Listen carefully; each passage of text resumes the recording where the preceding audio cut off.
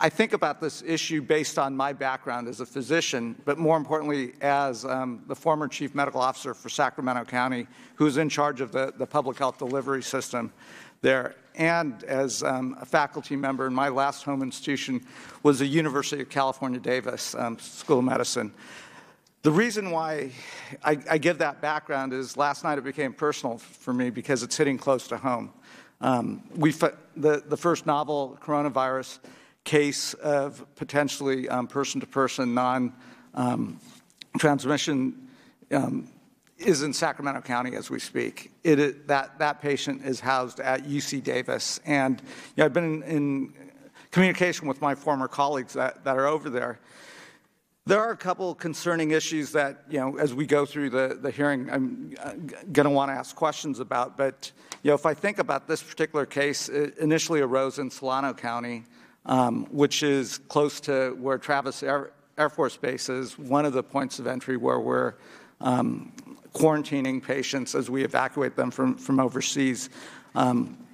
Thus far, we don't know of this patient did not have any travel history, and we're not aware of any contact tracing. That work continues. The patient arrived at UC Davis last Wednesday or Thursday, was intubated at the time and on a ventilator.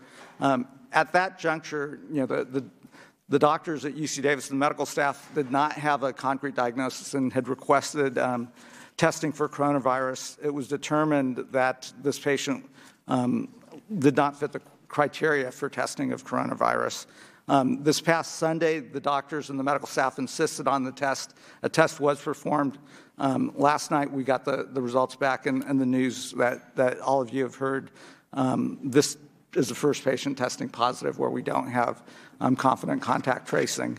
One thing that I will want to talk about, and perhaps with Dr. Redfield when we do our questioning, is the testing criteria.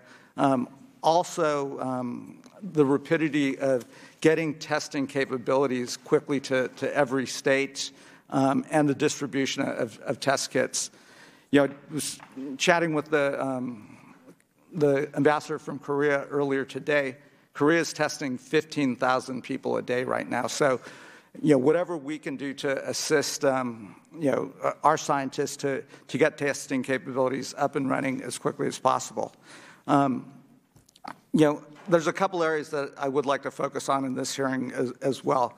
I do applaud President Trump, although I think it was delayed in announcing and identifying someone as the head. He didn't use the term czar, but I'll use that term, who's the focus point to work across the interagency and who has direct access to the President and Vice President Trump. That said, I really do want to applaud Dr. Brix's appointment announcement. Very well qualified, and I think has our support. I also appreciate the administration's funding flexibility. I did think the initial amount of $2.5 billion was not going to be sufficient. I know the Senate suggested $8.5 billion. That may not be enough, and I think for this body in a bipartisan way, we should just be ready to make sure our scientists and the folks that are on the front line, particularly the folks that are in public health systems and hospitals on the front line, have the resources and support. Our number one job is protecting domestic national security. And at this juncture, while we don't know this rapidly evolving public health threat, we've got to be ready to make sure that our communities, our public health infrastructure, and our global health leadership has the funds and ability to do their job. In addition, as we are thinking about the dollar amount to appropriate, we have to do a quick assessment of public health infrastructure and assess the needs as well as the gaps. Having been in charge of a public health system in a large county, I know we run on shoestrings, and our infrastructure in a bad flu season would overwhelm our hospitals and emergency room capabilities, slap on potentially what we don't know how bad coronavirus will get. We just have to be prepared for the worst and hope for the best here.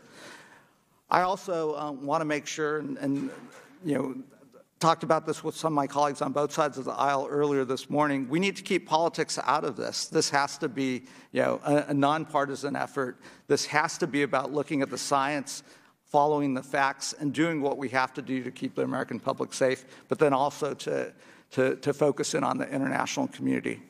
That's going to be extremely important. In addition, we have to make sure, in this era where, it's easy to put out false information, we do have a very concerned public. We're all leaders as members of Congress and have the ability to communicate effectively. So the more we can coordinate with the CDC and others to get accurate information out there to make sure the public is accurately informed and that we can quickly dispel any misinformation will allow us to do our jobs and allow you to do your jobs and our scientists to do their jobs better. And lastly, this is the Foreign Affairs Committee, and global health security is something that we look very closely at. And in this sense, American leadership has to be central to how we approach this in a global aspect. So, Dr. Redfield, I'll be curious to get an update on how our scientists are doing, our CDC workers are doing in China, in the hot zone, if they've accommodated our workers. And we've got to have an international response, everyone working together in a transparent way, sharing information so we can get ahead of this. So again, I appreciate the witnesses for taking their time to come down here to inform us as members of Congress, but also to inform the general public on what is rapidly evolving here. And again, appreciate the members that are here. And with that, let me turn it over to Ranking Member Mr.